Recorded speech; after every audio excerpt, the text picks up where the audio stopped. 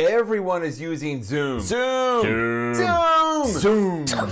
Now, while most people are using Zoom on their PC or their Mac, you can use the Zoom app on your iPad and your iPhone. In fact, sometimes that's even easier because the iPhone and the iPad have a built-in microphone and speaker, so you don't have to go through all the setup. Here's a quick tip. Before you jump into your Zoom meeting, go into your camera into the selfie mode, and you can just, make sure that you're presentable for the meeting. The first time that you open up the Zoom app on an iPad or an iPhone, it's going to ask you for permission to use the microphone and the camera. It'll ask a few other things as well, but the microphone and camera are the two most important because that's obviously how you're going to join a meeting. Now, Zoom may also ask you for permission to access your calendar, but I would only do that if you know you're going to be scheduling Zoom meetings from your iPad or iPhone, then that way it'll put the meeting right onto your calendar. Now, if at any time you want to change those settings or you accidentally said don't allow, but then you need to allow it, all you need to do is just go into your settings app and you're going to scroll all the way down to the very bottom, lots of scrolling here, all the way down until you see the Zoom app, and it'll be the last one probably. And you can tap in there, you can select what you want to give the Zoom app access to, including the microphone or camera. The other thing you might want to allow access to is your photos, and I'll tell you about that in just a moment. Now, when you join a Zoom meeting, I always recommend that you have your microphone and camera turned off by default. That might sound a little counterintuitive, but it just cuts out any kind of background noise and distractions going on, or the shuffling around of your iPhone or iPad when you're getting ready, or all those surprise faces when people are like, wait, I'm on camera? I didn't know that. Just a good idea to turn everything off. To do that, go into the Zoom app, go to your settings, and then tap on Meetings, and you can see right at the top there, you can turn on always mute my microphone and always turn off my video. Now, while you're here, just scroll down a little bit and turn on always show meeting controls. I'm a big believer in muting yourself when you are not speaking in a meeting, but if you have always show meeting controls on, then that way that unmute button is right there always on the screen. Otherwise, you'd have to tap the screen to toggle it on and off, and that's just too many taps. Just always show meeting controls. That way you can see the microphone and the camera buttons right there. Also, if you are the meeting host, once you start a meeting, you can actually mute everybody that comes in. If you tap on More and tap into Meeting Settings, you can see, the third or fourth option, Mute on Entry. That means anybody that comes into the meeting are going to be muted by default, which is great because then, if they're shuffling around or anything, it's not going to be distracting to everyone else. Then they'll have the option to unmute themselves when they are ready to speak. Now, also, at any time, you can tap the Participants tab and you can mute everyone with one tap of the button, Mute All. Now, you also then can elect to give participants the power to unmute themselves or not. Now, on the iPhone, there's a kind of a hidden feature called Safe Driving Mode. Now, I'm assuming most of you aren't doing a whole lot of driving as much anymore, but this is a very quick way to immediately mute your microphone and turn off your camera. All you have to do on the iPhone is just swipe to the right and immediately you go into safe driving mode. You can see your microphone is automatically muted, your video is stopped, and when you're ready to talk, you simply just tap to speak, and now you can talk, and when you're done speaking, you just turn that off. When you're done out of this mode, you just simply swipe to the left and you're back in the regular meeting. If you have everyone muted, how do you know when somebody enters or exits your meeting? Well, we got that covered as well. You tap on the More button up there and go to Meeting Settings, and you can see Play Chime for Enter Exit. Go ahead and turn that on. And that way, when somebody joins your meeting, you'll hear this little chime. Sounds like a little doorbell or so. But that way you know that someone else joined the meeting. You can tap the Participants tab to see who has joined the meeting.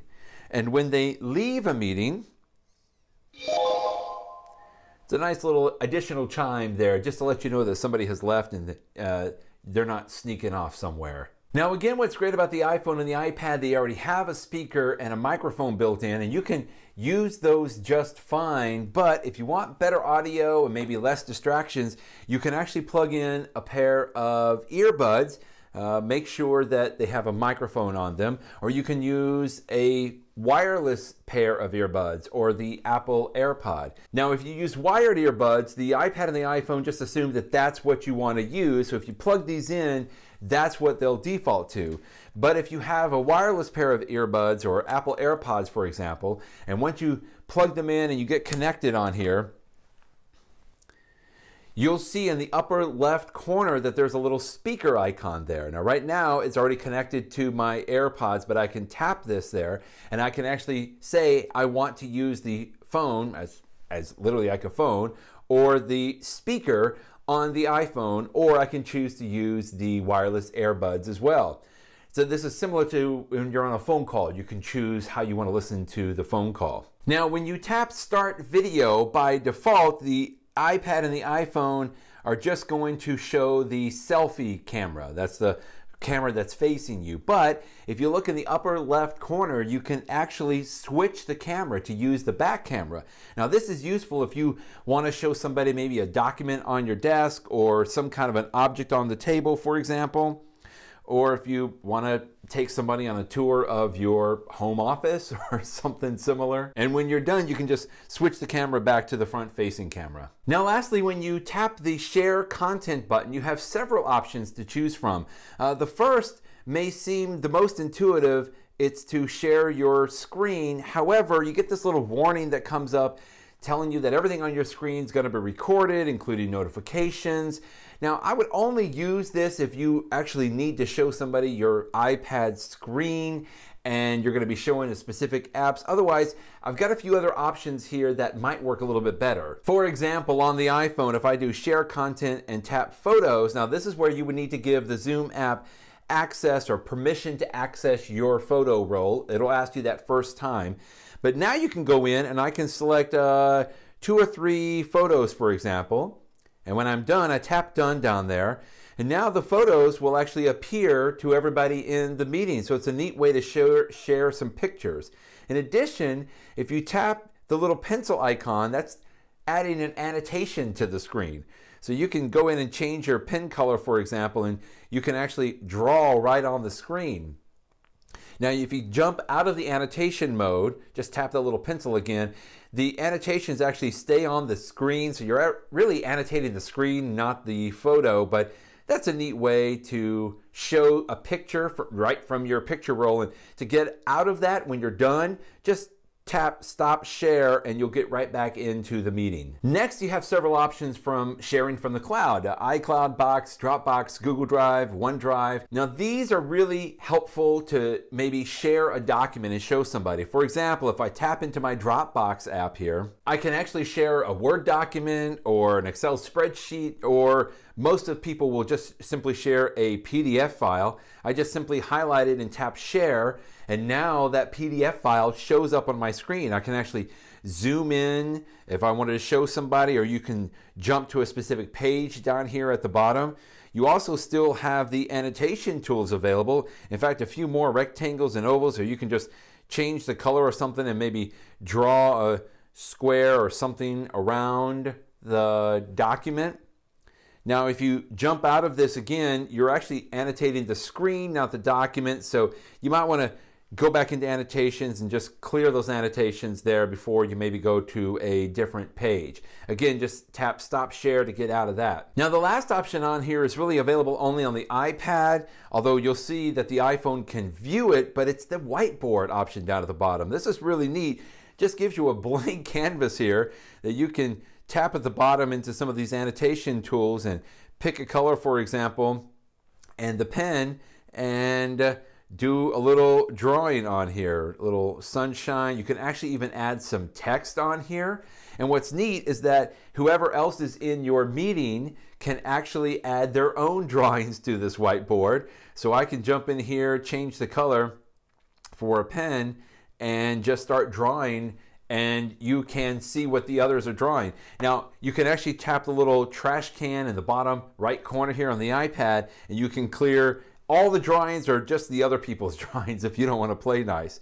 You can actually have up to 12 whiteboards. Click this little plus symbol down at the bottom, and then that little 2 next to it there shows you all of the whiteboards that you might have available if you want to delete one or jump to a specific page. Now, the other thing I would say in this is if you want to save this whiteboard, don't stop sharing until you tap the 3 little dots in the bottom right corner and say save to photos. And what that's going to do is it'll just save that option into your photo roll so that you can access it later. When you stop sharing, the whiteboards are going to get erased on there. So just make sure you do that before you stop sharing. So those were 7 tips for using the Zoom app on your iPad and your iPhone. Hope they were helpful. I know lots of you are using Zoom these days. If you have any questions, feel free to leave them in the comments. Please subscribe to the channel, and thanks for watching.